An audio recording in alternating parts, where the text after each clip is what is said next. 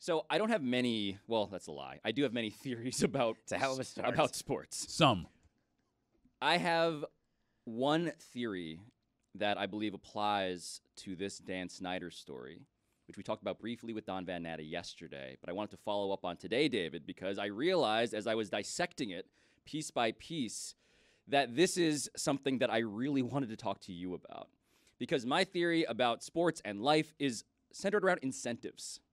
What do people have to gain in any given moment?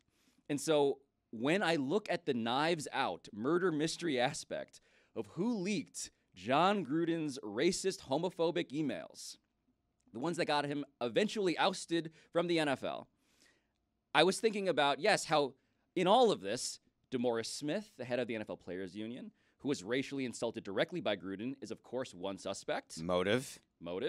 How Roger Goodell, of course, who hates John Gruden apparently, and also wants to be tough on racism. Motive.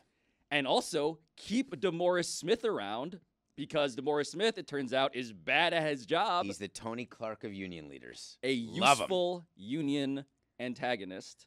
Motive. And then there's Dan Snyder, who, alongside Rock Nation, Jay-Z's company, and his own law firm, they wanted to both deflect to Bruce Allen that Bruce Allen, the guy Gruden was emailing, was the problem, and also curry favor with Roger Goodell, the man leading, in some sense, maybe not enough of a sense, the investigations against Snyder himself. Motive. And so in all of this, that's every part of the equation. It's crazy. And so Don Van Natta and Seth Wickersham do this story in ESPN, and there are theories, and everybody is a plausible suspect. And I think it's so amazingly on the nose when chaos is a ladder in this way. When in this scandal, everyone's seeing... You have to say it in the voice. You have to do a little finger voice. I think only you can do the voice. No, I can't do the voice. You're a voice person. Brockmeyer told me you're like the voice person. You're like the chaos Daniel Day... is a ladder. There it is. What the Daniel voice was Day-Lewis of Meadowlark Media. That was DDL? No, it's Game of Thrones. Littlefinger, Game of Thrones. There's some Game of Thrones in Never this, seen it. David. Chaos is a ladder. Chaos is a ladder is what I think about when I think about this story. This is a story that starts with money. This is a story that starts with Dan Snyder thinking that there's an investigation going against him that has a chance to rob him of his team. And it's a story that starts with Dan Snyder doing things that should make it so you can't own a team. And that gets lost way too much. All of this started because Dan Snyder is despicable in every way. As a man, as an owner, I don't know him as a father, but at what he did and what he does, that is enough to be sterlinged. I believe that Dan Snyder, his fatherhood aside, has been investigated by enough levels of our government, federal, local, congressional, the NFL, and all of it is unprecedented. Unprecedented. And he got caught in the same way, a lot of the same way that Sterling got caught, where he thought that he was above the law, quote unquote. And it turns out that when Roger Goodell has your back, you can be above the law.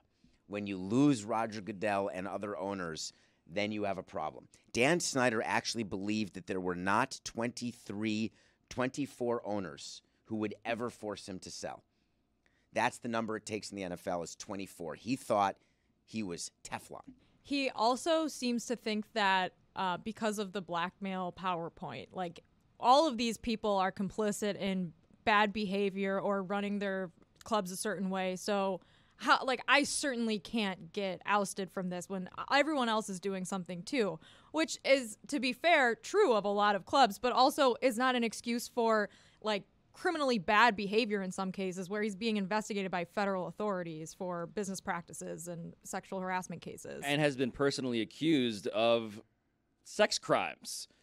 So the blackmail PowerPoint, we touched on it yesterday. I want to touch on it again for people who may not have been MAIL.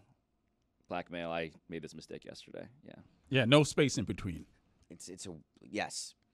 I actually don't know the etymology of blackmail, but I do know the result of it. It is when you know something and you say, I'm going to tell someone else what I know unless you do something for me.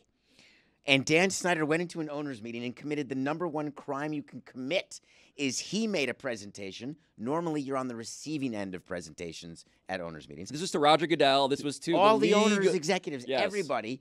And he puts up emails that he had gotten, that he had found, that put people in a position of saying, uh-oh, I wouldn't want that on the front page of the paper. I wouldn't want people to see what I've written. And what Dan Snyder says, if you don't play ball with me and not release the Beth Wilkinson, to say nothing of Mary Jo White, we're talking back The an multiple investigation ago. investigations, yes. This is an inception level of investigations. If you do not do what I want, I'm leaking every single one of these. That is great blackmail. And guess what? They said, forget it. We're going to leak first.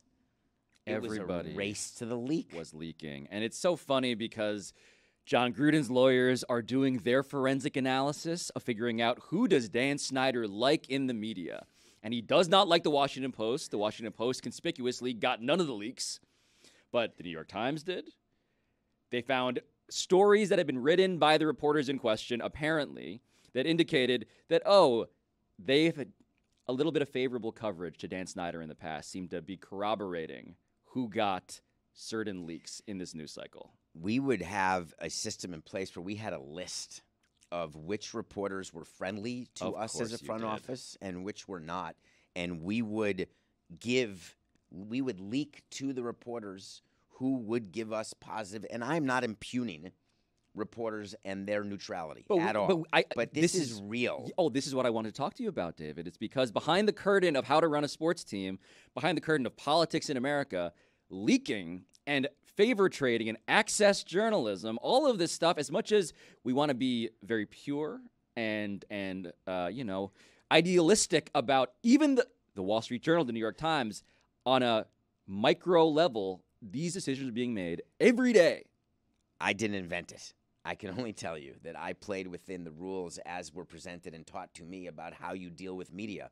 And again, now that I'm on the other side, I understand that I'm not impugning the quality of these reporters and what they do. No. But the way you get scoops, do you think all the guys at ESPN making $10 million a year, that there's no quid pro quo for the information they get? Like, are you... Wait, who's making $10 million a year? Or is it more? Schefter? Are they, Is that, I may be wrong. maybe if Don's making that much, Don we should have him back Vanetta. on. Don is Underpaid. definitely not making that I'd much. like to No, go I swim was in his talking Woj place. and Schefter. I was talking and Got it. Shams, But- those Okay. people. But to speak broadly about how this all works, if you are hunting a story and you're playing the long game, if there's a bigger game you're playing, it is not uncommon for a reporter to do something in the near term that is small to gain the trust and favor of a source who will then give you something bigger that was worth the earlier squeeze. It's what they do in law enforcement when you try to have someone turn state's evidence, where you use someone to get to someone bigger. Hey, I'll let you off. You did something really wrong, but I won't put you in jail, but you got to tell me who told you to do it. That's very commonly used in our criminal justice system, and certainly in our journalistic system. Is that a word? Well, it is in the Wall Street Journal sense here because they are, in fact, again, this is John Gruden's legal team. I want to source this to them. I have not done this analysis, but the point is, it is deeply unsurprising that leaks happen to be the knife of choice, that this was how they exerted public pressure that got, in the end, a lot of agenda items checked off the list for all of the people that I started this conversation with. The writer of that story was the babysitter for my daughters in New York when he was a 12-year-old, when I would leave the kids to people. Andrew Beaton got this great story. And when you Look at me, It's a weird one. when you get access, Not as weird as my parents are divorced, but also weird. when you get access to a story like this, and the Daniel Snyder story has been feeding the journalistic desires of so many papers for so long, and it's coming to an end, in theory, on July 20th, and then word comes out today that the sale's in jeopardy. That begs the question, who do you think benefits from Don and Seth's story coming out on ESPN? Because obviously people that feel inclined to talk to them have a reason for wanting this to come out now. Well, everybody, of course, everybody has their own agenda if you're a source, right? It's very rare that a whistleblower is truly motivated by nothing but the pursuit of truth. But we pay whistleblowers now, so of course that's not it. And I think there's an argument for why that should be so. But I believe that even though there is this conflict of interest in every human heart, right? Even if that is so, if you can verify the story, like the idea that the Wall Street Journal should not have published these emails, I'm not saying that. Okay, good. I'm not saying that. I'm saying that journalism is a messy thing. Like the idea that you got a scoop from a source who had a motive, and therefore because of that motive you cannot publish that scoop is not what I am saying. I am just saying that when we read stories of this magnitude, we should be wondering, what do the people leaking have to gain? And if that is okay in the reporter's calculus, then maybe it's okay to publish. But aren't you going with other sources as well? You don't Exactly. publish based on one source with an agenda. They had documentation in this case. This is actually he actually emailed this. So then it doesn't even matter But it matters in the sense that there's a larger story. So the Wall Street Journal is inside the Russian nesting doll of scoops. Don Van Natta and Seth Wickersham, the bigger container that they're now wondering, okay, but why did you get this? Right. And there's also the aspect of like the newsworthiness of what was in the email, which I think it's incredibly important for players and fans and the league. They probably already did know, but it's important for people to know that there is an active head coach saying these things on the record via email. Like that's important. It's to a know. huge story. Everyone should be aware of it's fireable. that. Yeah. It was. Yeah, and all of these things, Jess, are coexisting. But what I'm calling for is just a realistic understanding of how these things get brokered. Yeah, it was only fireable, just so we can discuss that for a quick moment, once it went public. They knew about it. Of course. And that's a big difference. So let's not pretend that the NFL or Roger Goodell or Mark Davis or John Gruden, none of this would be going on but for it being made public.